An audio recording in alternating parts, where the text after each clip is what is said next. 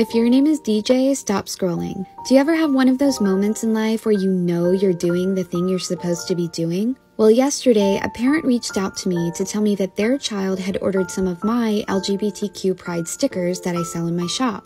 The parent wanted me to know just how excited their child was to receive those stickers and how much my art meant to them as a fan. Well, DJ, I do hope you're watching, because that email made my day as an artist. It reminded me why I'm here doing what I'm doing. So thanks for being here, my friend. And I really hope you enjoy your stickers.